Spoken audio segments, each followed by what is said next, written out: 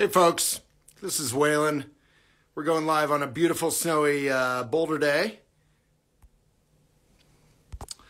And I have yet again another guest. She was posting, I've been posting about having a hard time. I had a breakup. My mom's health has been a thing. My old dog died.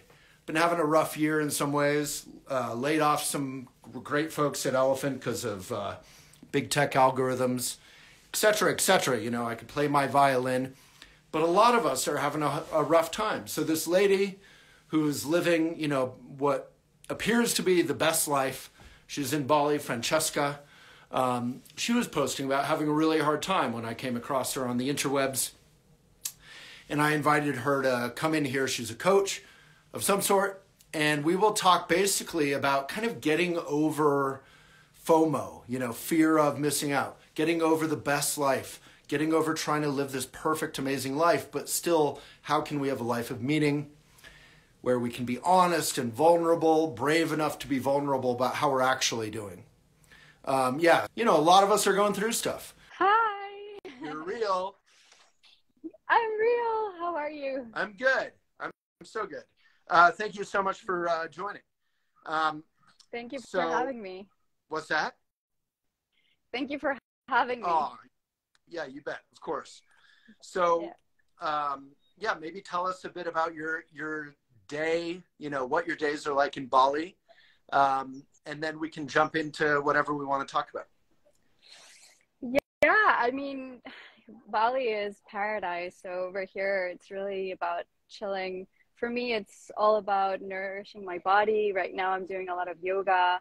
As you mentioned before, I just went through a very dark night of the soul. And so I'm coming back into myself and I'm just reactivating myself from a different place. It's kind of like when you go through these moments of really a lot of darkness, there is this massive light that comes through afterwards. So you go into this new dimension of yourself, and I'm actually exploring it now. It's activating. My business is becoming activated again. It's just been wonderful, actually. Yeah. So the question, and I actually wrote about this and got this question from a reader today. Is how do you get from here to there? Like I used to live in Vermont. We would be like, you can't get there from here if the weather was hard, if there was too much snow. So it's easy to stay going from the darkness to the light. But obviously for you, when I first, I think, connected with you, it was not an easy experience. It was a hard experience. So how did you take care of yourself, or what helped you? What can be helpful to others here in terms of going from here to there?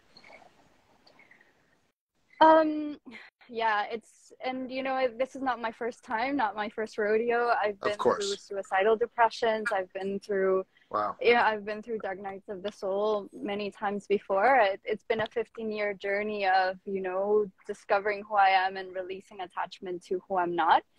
And one of the most powerful things that I work with my clients with, it's learning how to accept your present moments. And as many different spiritual teachers call it, predicaments.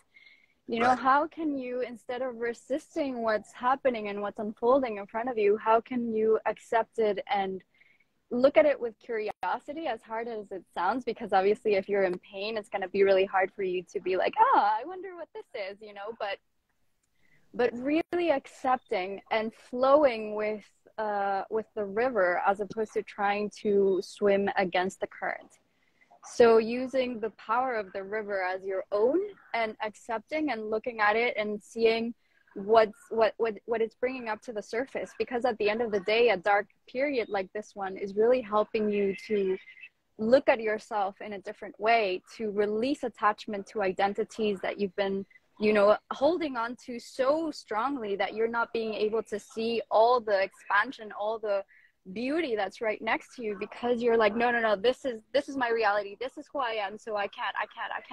And it's like, hey, there's this amazing thing that's right next to you, and you're not willing to see it because you're too scared of letting go.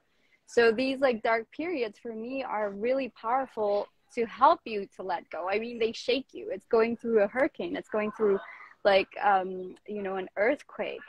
And but then, you sound so, okay, I'm going to. you sound so brave. Yeah. Like, honestly, when you describe it, it sounds almost like not a big deal. I think, especially in America, you know, where we're all blaming conspiracies or blaming the government or blaming the Republicans or blaming the Democrats or blaming trans, you know, it's much easier when we're having a hard time to blame the world in some way. And that doesn't mean that people don't have accountability out there sometimes, or that we don't.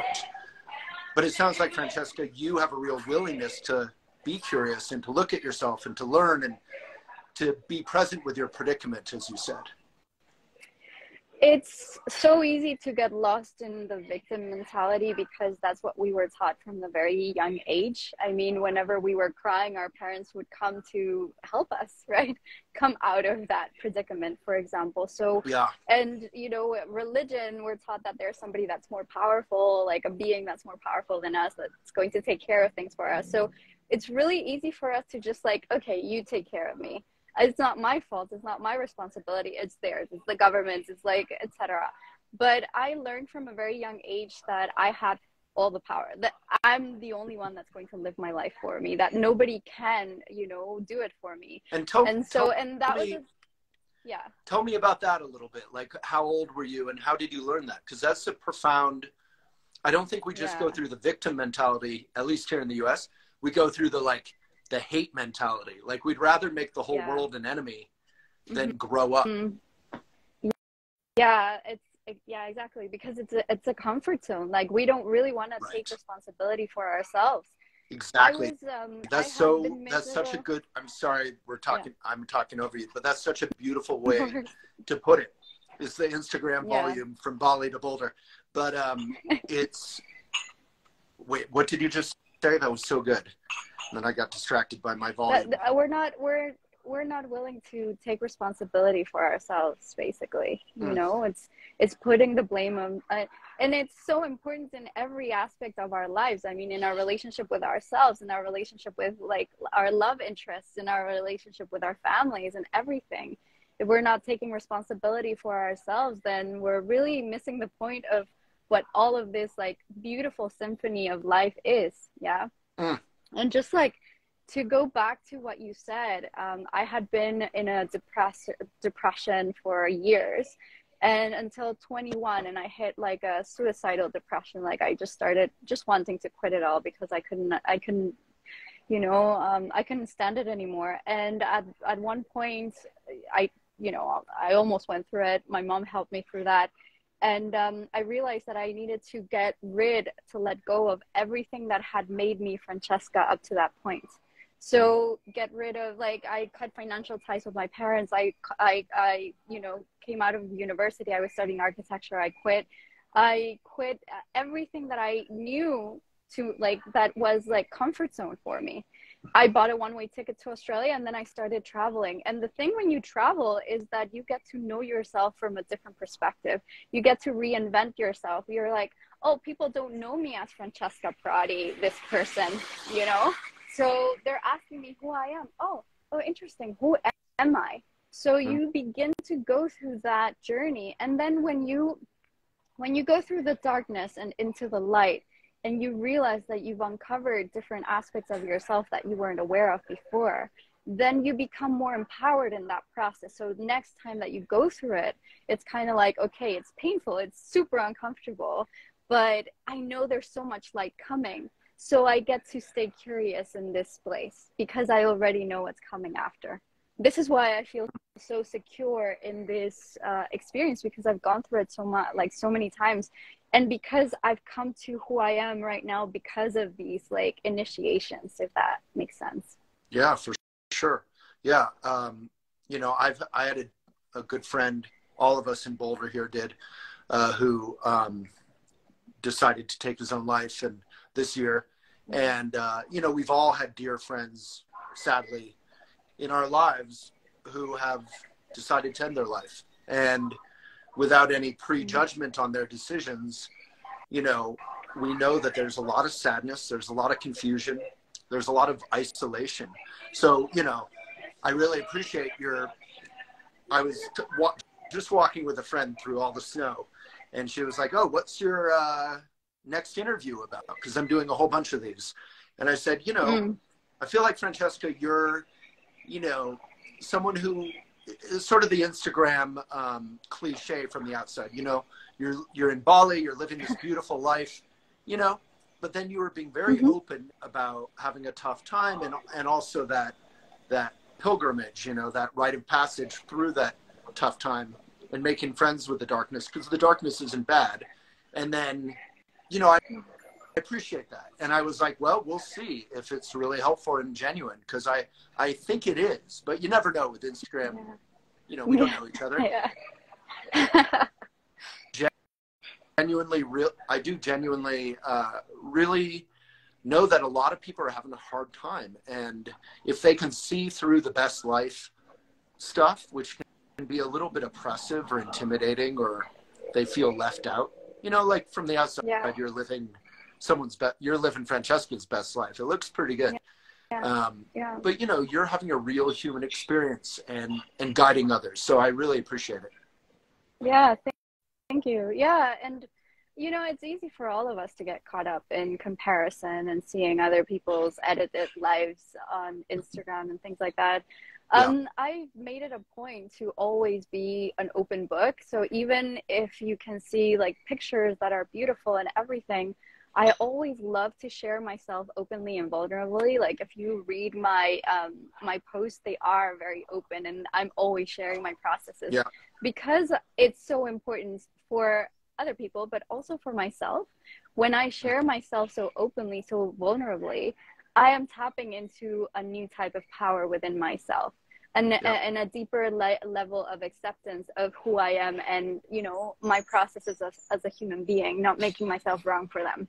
So it's really important. And also, like, the beauty in Instagram and things like that, I do see it as a form of gratitude, like as a practice of gratitude. Whenever we are sharing things on Instagram, like stories and things like that, if they're beautiful things, then we're actually deciding to focus on the beauty in our lives. So that's also a very powerful practice that I found.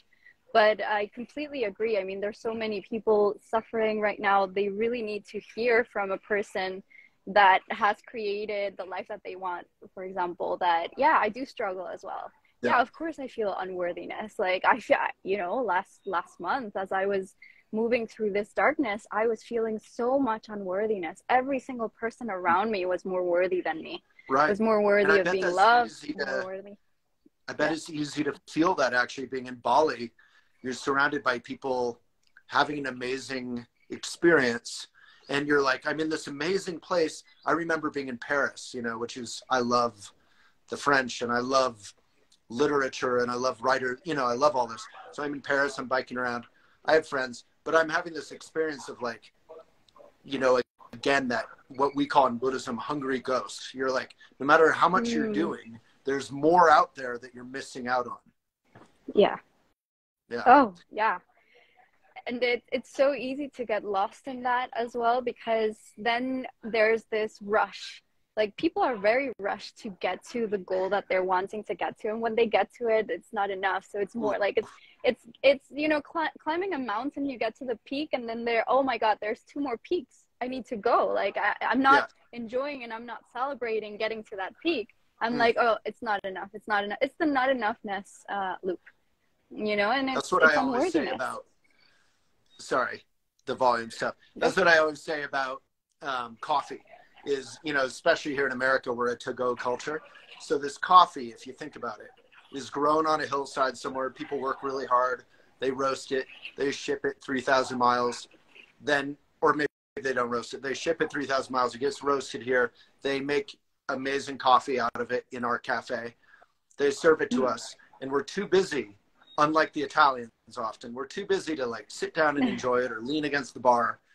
We have to get it in a plastic lined paper cup with a plastic lid and run around, like, sipping it while we're driving and you know, like, that coffee worked hard to get to you. Like, let's enjoy it. Slow down. I love that example. And yeah, it's the same as dating these days. Like it's fast food, Tinder, and these things, or everything is fast food. Everything is like, and there's so much FOMO being created in people because of all the options. I mean, there's so much beauty in the internet and social media, being able to like see what all the possibilities and opportunities we have. But at the same time, it's very like complex, because you can get stuck in, oh, my life is not as good, or I came to Thailand, but Bali is right next to me, so now I want to go there. So I'm really not enjoying and not being fully present with myself.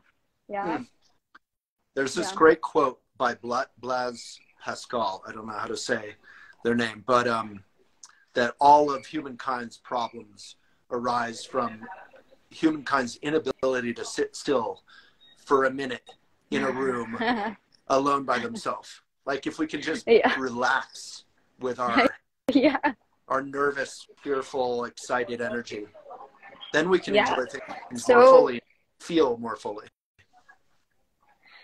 One of the things that I used to struggle with the most was the doing, because we were born into a society that really is all about the doing, and what have you achieved and what have you done outside of yourself constantly, like what are the results of your actions. And for me, I've always been a very like peaceful person that just likes to flow and just be.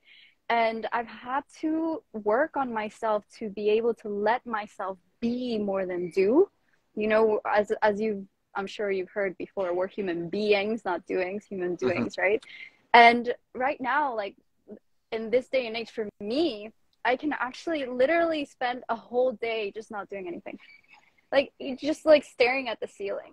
And I don't feel like I'm not productive enough, that I'm not going to be successful, that I'm missing something or something like that. Like that for me is the most powerful thing that you can master, because that's when you get to know yourself deeply, because we tend to hide ourselves behind the things that we do, behind, our products, our services, our relationships, our everything.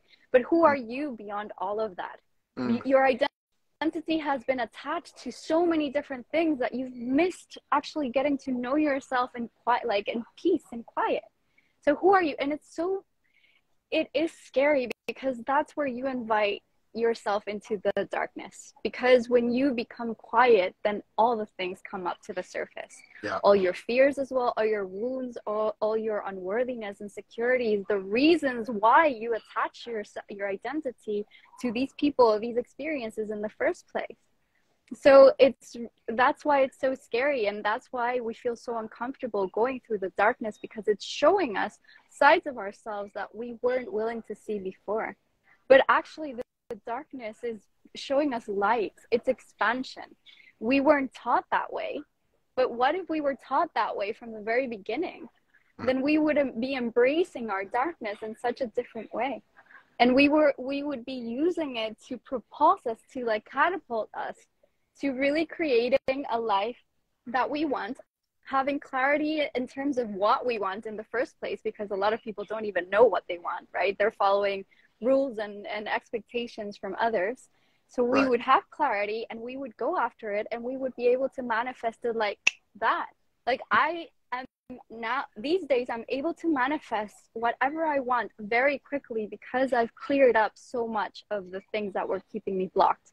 So it's such a beautiful process going into our darkness, but of course it's scary and we feel so lonely. But that is another point. It's important to feel lonely, so you don't hide behind anybody else. So you're like there, oh, this is me. Oh, okay, am I comfortable being with myself and moving through that discomfort, because that's actually helping you grow. Yeah, it reminds me of what you said about traveling. Like you're having that loneliness, you feel exposed, but in that process you're discovering who you are not.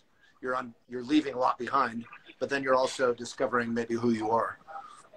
Exactly. I mean, literally, when you are by yourself, you get to discover who you are. You get to look at yourself in a very powerful mirror and be like, oh, that's it. Yeah. I love that. Like I think that's been so. Go ahead. No, you go for it. Well, for it. I think, you know, I'm 48. I think, you know, I've run Elephant for 20 years. So I've interviewed like thousands of people. I've had all the wisdom. I've had all the Buddhism. I've had all these famous like people telling me about life. And then, you know, I have this incredibly humbling year, like a lot of us have had, but a year that just like, it was a little bit like the book of Job in the Bible, not to be melodramatic, but my personal book of Job. I called it my cowboy song year. In country songs, sometimes the cliche is like, my pickup broke, my dog died, my girl left me, and it was that kind of year. And, you know, it's incredibly like insulting or humbling, where you're like, I've really worked hard to get to this mountain peak, and I get to this mountain peak and I just slid all the way down, you know. But it's like beautiful, you said, isn't it? So much. What's that? No, I just said it's beautiful, isn't it? But just like it is. Yeah. But, you know, so I've really been re-inspired, and, you know, I've been like kind of like traveling, like what you said. I've been re-inspired to talk with all these people, and because especially people with a story similar to what I ran into with you. And, you know, a lot of people on Instagram love to share how vulnerable they are, but it's not always totally genuine, you know? It's like showing, it's sort of Woody Allen's school of neurosis. Like, I've suffered more than you, and therefore my story is amazing, and you should like my... Yeah, it's attachment. Yeah. Yeah. But, so I was hoping you had the real, raw, genuine, you know, stuff. And it's great to hear. I really feel like it's very helpful. Thank you. I really appreciate it. And I love it. It's the process, right? We detach ourselves, like we go through these dark periods and we become detached from the identity that we created and that we had attached to for, I don't know, X amount of time.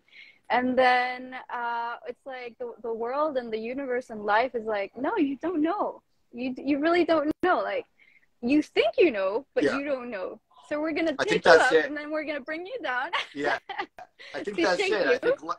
I think life was like, you think you've accomplished something. You have all your ducks in a row, basically. Let's see if we can just kind of like, you know, have a tornado blow through town. Yeah, exactly. Yeah, it's the only way, because we're so attached, because there's so much fear. And the question underneath it all is like, who am I? Because you're wanting to look, you're wanting to figure out who you are, because it's like it's the life question, like, who are we and what is this? Yeah. So we're wanting to find really hard truths. And we attach ourselves to the things that we think are going to be those life rafts. Okay, this is me. Okay, this is me. So we attach ourselves to that, and we're holding on for dear life. And the only way for us to release attachment is by a hurricane coming through, like F5 force hurricane, right? That's the only way. So it shakes you. You don't know what's up. You don't know what's down. And then you're like released from that attachment, and you get to uncover new expansion, new dimensions within yourself. You get to really dive into new realms that you've never even thought existed. Yeah, exactly. And I think that's what you and I have been going through is, you know, I can't speak for you, but reading what you've been writing, like, you lose everything that you thought mattered on some level. And then you're forced to change and grow, and that's life, you know. That's beautiful, potentially, but you have to get through that tornado or that hurricane.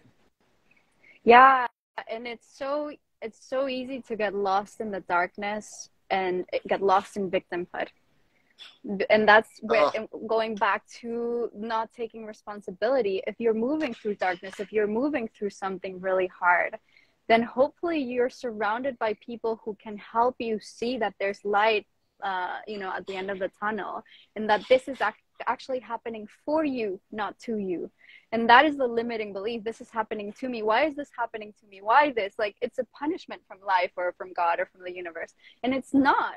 Actually, it's a creation by you. And I'm not going to go into the spiritual talk here, but it's happening for you. It's I think the spiritual talk has already been.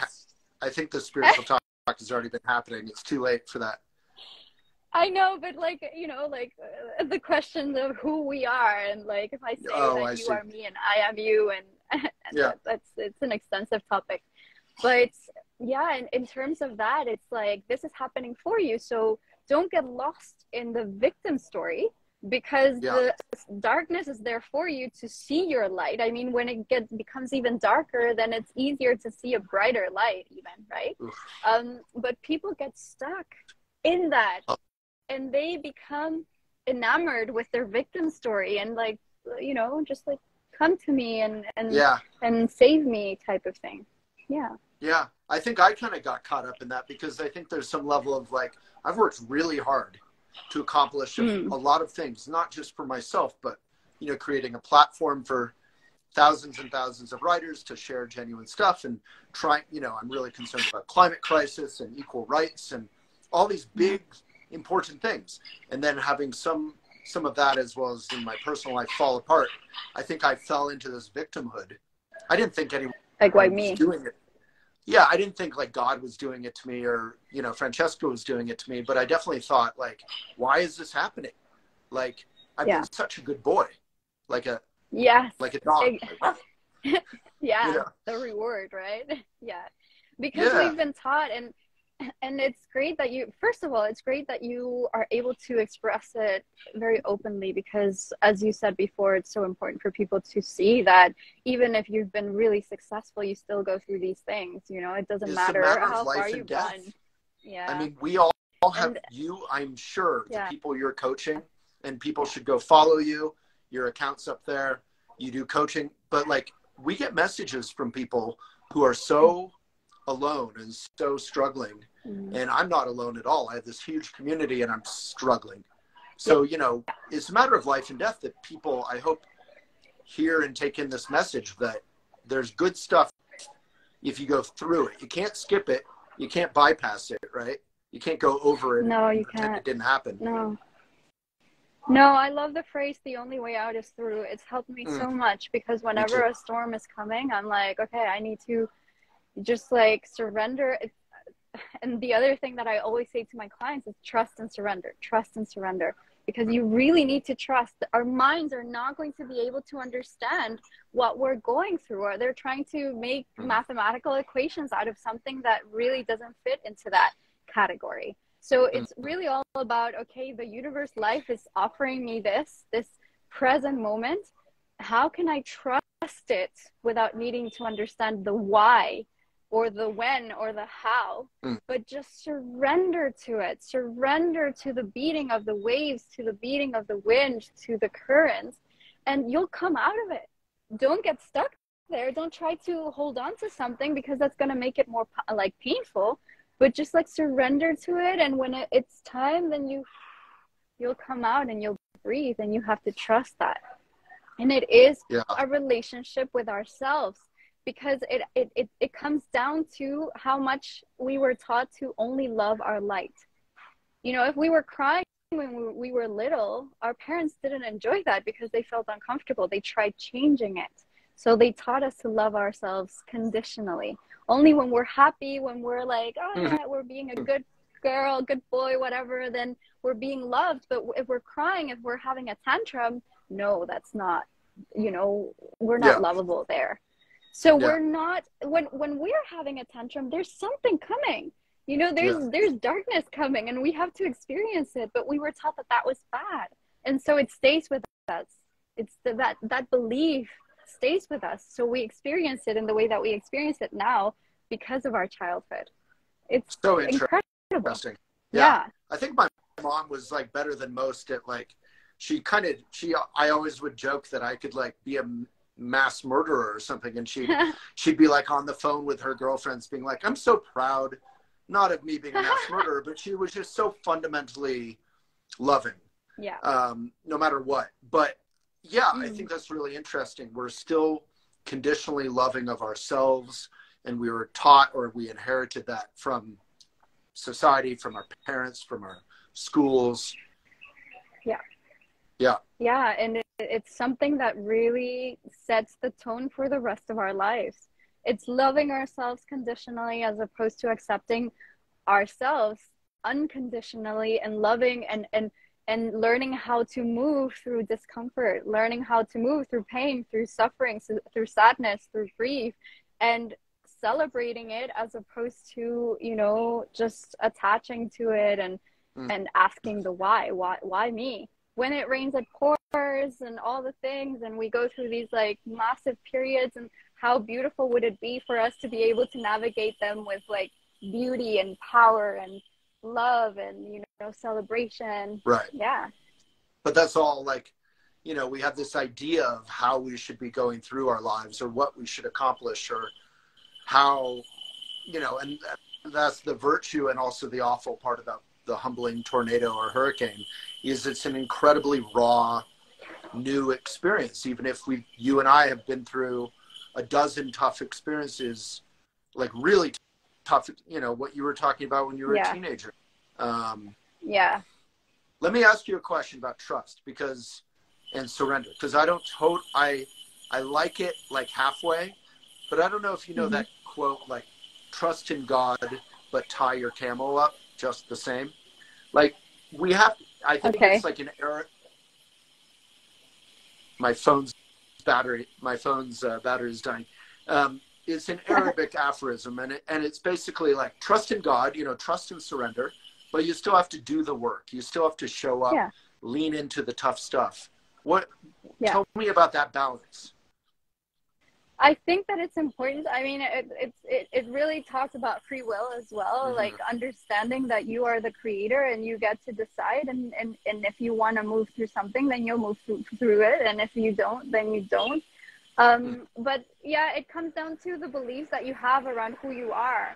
So I believe that I am God as you are God. I believe that we are one consciousness, right? And I believe that I am the sole creator of my existence, of my life. And so whatever is unfolding in front of me, then I believe that I created it. And this is me actually tying the camel up. But also, of course, you know, having the tools and instead of running away from it, honoring my creation, honoring, okay, I created this toxic relationship. I created this, you know, failure in my business. I created it. So instead of being a victim and running away from it, got kind of like, okay, this is happening for me. I created this, so I'm going to lean into it and I'm going to work with it.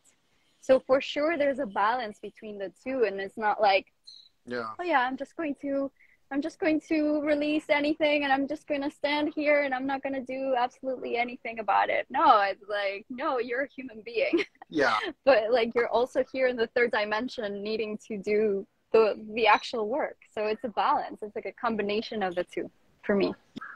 Yeah. And then I think there's like a third factor too. I love how you said that. That was helpful. So thank you. No worries. But there's another factor, which, you know, we write about a lot on Elephant: equity, you know, interdependence. Not everyone has the privilege, right, to trust, surrender, be accountable. A lot of people, you know, education, money, race, gender. There's a lot of people who don't have a sort of the space in their lives. Like we saw that in the pandemic. A lot of people couldn't even isolate. A lot of people had, including my fiance at the time, you know, were working as essential workers, you know, so a lot of people don't have the luxury, right, to, you know, to trust, surrender, all these things. They have to kind of fight just to get to a point of, you know, my mom, I grew up really poor with my mom, and I'm not going to pretend I was like not privileged in some ways, but she had a tough life raising me alone, making $12,000 a year at her peak, working 2 jobs, you know, no car. It was crazy. So I honor what she did, you know. Yeah, definitely.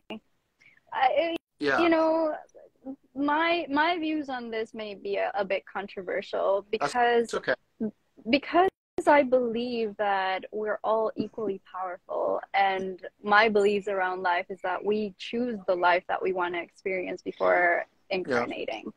And so, like, somebody Buddhism would generally agree with you. It's not us choosing it, but it's sort of our karma choosing it. But and so and I always use this example of a person living under a bridge. And I always say that person is as powerful as I am. So instead of me buying into I'm more privileged and he is more unlucky, I actually look at that person and I say, oh, that's an interesting life that they chose. Yeah. And they're as powerful as me, and that life is giving them so much. So I honor that and I celebrate that. When I look at other people and I say they're more privileged, I'm actually taking away their power. I can't do that, obviously, but in my mind, I'm more powerful than them. And no, I personally don't believe. You're objectifying or patronizing someone. You know, you're typifying them. Like one of my favorite writers, F. Scott Fitzgerald, said, no human being is a type. Like we like to make, like you're a type. Yeah. You're a spiritual yogini in Bali. That there's truth in that, you know. You're Spanish, I think. There's truth in all of that, but it doesn't define you, you know. No. I mean, at the end of the day, these are all labels, right? And right, exactly. And the only reason why we go into labels is because we feel comfortable with that. We don't feel like, whenever somebody asks me where I'm from, I'm like, I'm from nowhere. And I can see the short circuit, like going, their minds are going like, what do you mean you're from nowhere? They really need an answer. And I'm like, okay, I was born in Ecuador, la, la, la, la, la. But really, I'm not from anywhere. But they need to put me in a category because that's where they feel comfortable. Oh, no, I thought you were Spanish. I didn't even know. No. I guess I was equally ignorant. I had no idea where you were from. And that's okay. Yeah, my mom is Chilean, my dad Italian, and I was brought up in different countries, and I've been traveling for the last 15 years. So really, I'm not from anywhere. I really don't feel part of any place, and I feel part of all the places. Like my home is me. But yeah, going back to that, I just don't believe in victim, in that type of, you know, privilege or whatever. I feel like every single life has beauty in it and has pain in it, and that they're just not comparable. And a documentary that really helped me when I was going through another dark period, which is, I'm sure that you've seen it, Happy. Not sure if you've heard about it. Not sure. No? It's you know, the study of happiness, and they compare you know, a person with middle income in the US having their house, their 2 cars, their family, la la, and a job, and they compare it with a person in India that's running around without shoes, dragging these taxis that they have, and taking people around and living in this hut made of plastic and things like that. Yeah. And they talk about, and they compare both, and they say they have the same level of happiness. The person in the US that's worked for all of these you know, material things and has peace and blah blah, and this other person that lives in India that barely has a house and they're all sleeping on top of one another, they have the same level of freedom, of happiness, sorry. So we tend to judge based on our filters, looking at the person that we have in front of us, saying, oh, poor them. But how do we know? Why should we compare ourselves, our pain or our happiness, to somebody else's? How do we know? We have no idea. And us trying to do it is just us trying to feel better about ourselves, and us trying to take away the power from the other person. But yeah, that's my opinion. But of course, I mean, you know, I've written about all this stuff forever, so I'm a little bit of I'm always I feel like I'm a walking essay on some level. But yeah, for sure, they've done studies where anything over, you know, money can matter to happiness, to security.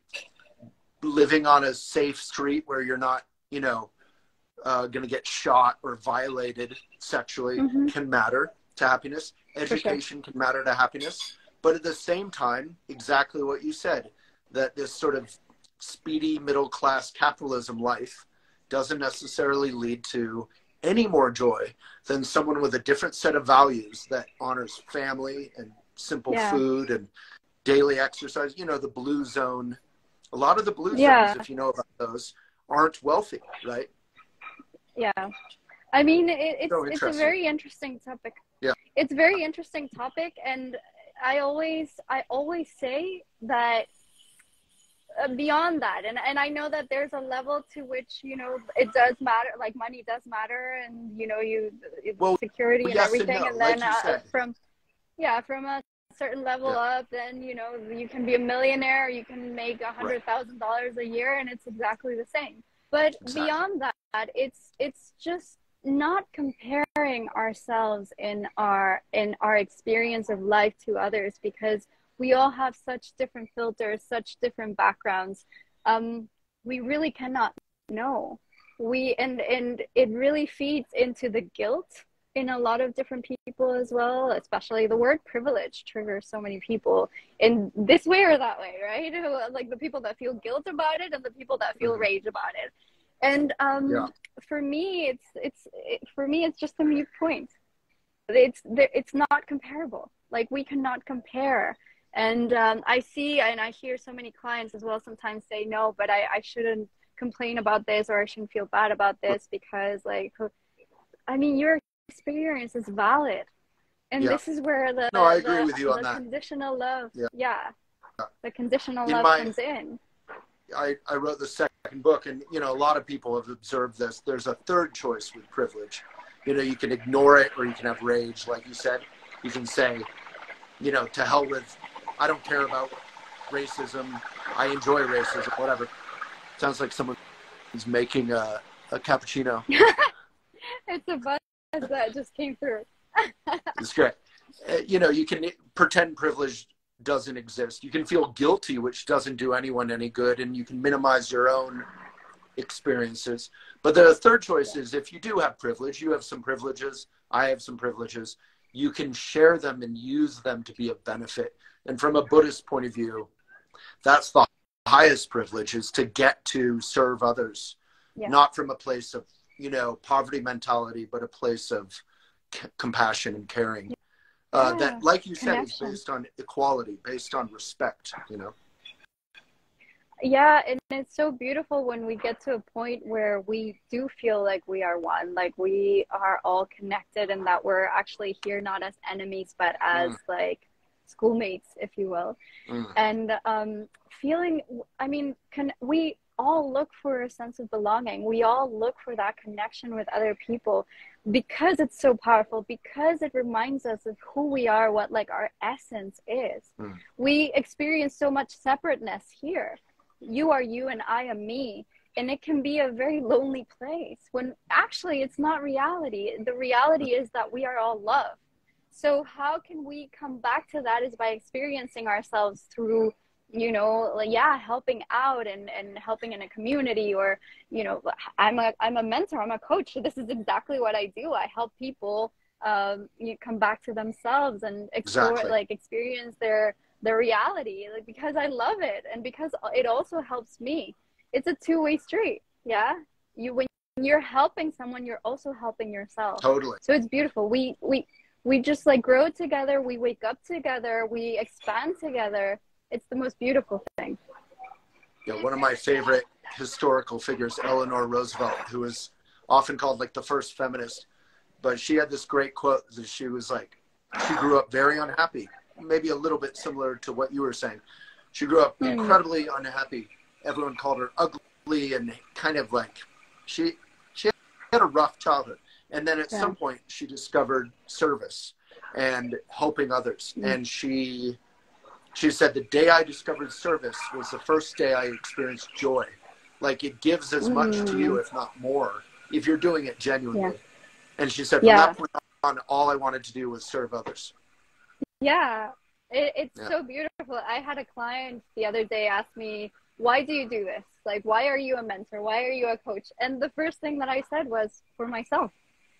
Because when I help, you know, and I'm very unapologetic, and I'm very open and authentic in my communication, because I find it so freeing for myself. And I do it for myself because I grow so much. Because I experience myself in very deep, beautiful dimensions that otherwise I wouldn't be experiencing myself. Totally. So it's such a beautiful thing, because everyone wins. Everyone wins.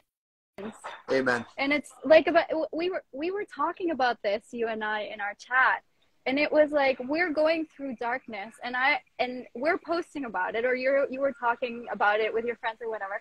And I realized that not a lot of people were reaching out to me, asking me how I was, even though I was sharing it very openly.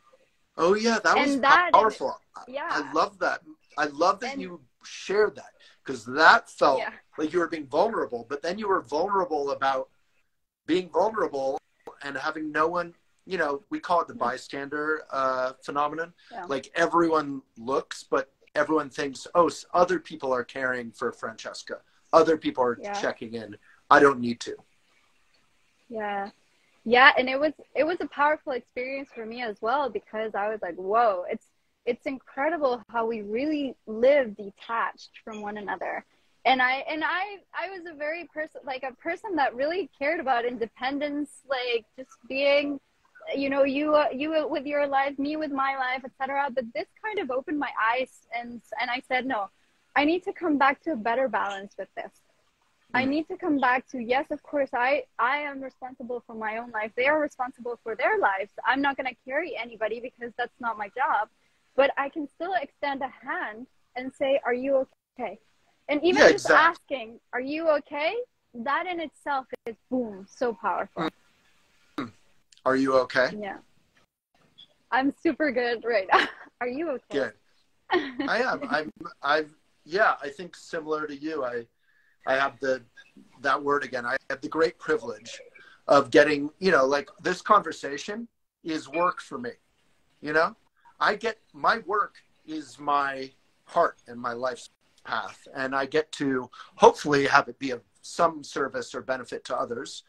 And that gets to be my work every day. I love it. And, you know, if I'm going through a tough time, it's an opportunity for me to connect with other people going through a tough time. And if I'm celebrating life and, you know, having the springtime of my joy or my love, you know, then I get to connect with other people about that. And, you know, Elephant has many, many writers who we're all sharing wherever we're at and trying to find some sort of genuine wisdom forward. And I think the tricky thing is sometimes when people like you or me are in a vulnerable, tough place, we get bad advice. We get advice from the world saying, shut up, you should be ashamed, or pretend it's not happening, be tougher, you know. So. Yeah. And especially as a man in this society, like, don't even get me started with that. With women, in a way, it's been easier because we've been taught that it's okay to be in touch with our emotions and go through these things. But as a man, and right now it's becoming better. You guys are getting more support, and you're waking up more and more, and you're being more in touch with your feminine, a little bit energies better. Ish. I think in my world, I think in our world, Francesca, is getting better.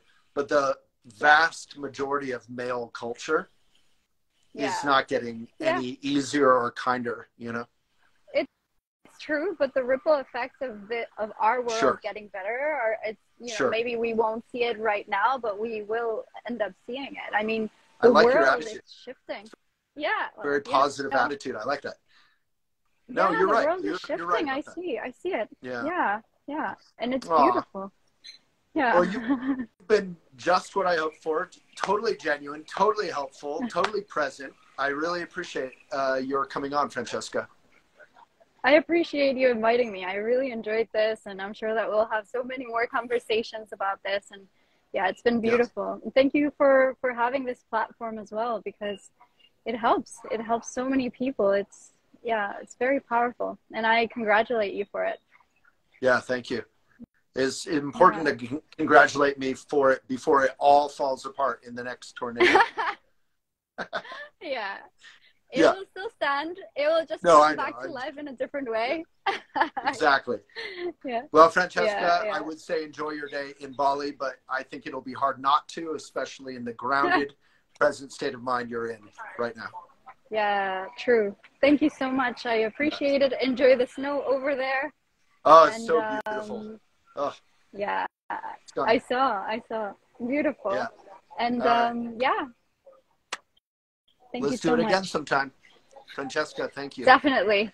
Okay. Gracias. Gracias. Bye, everyone. De nada.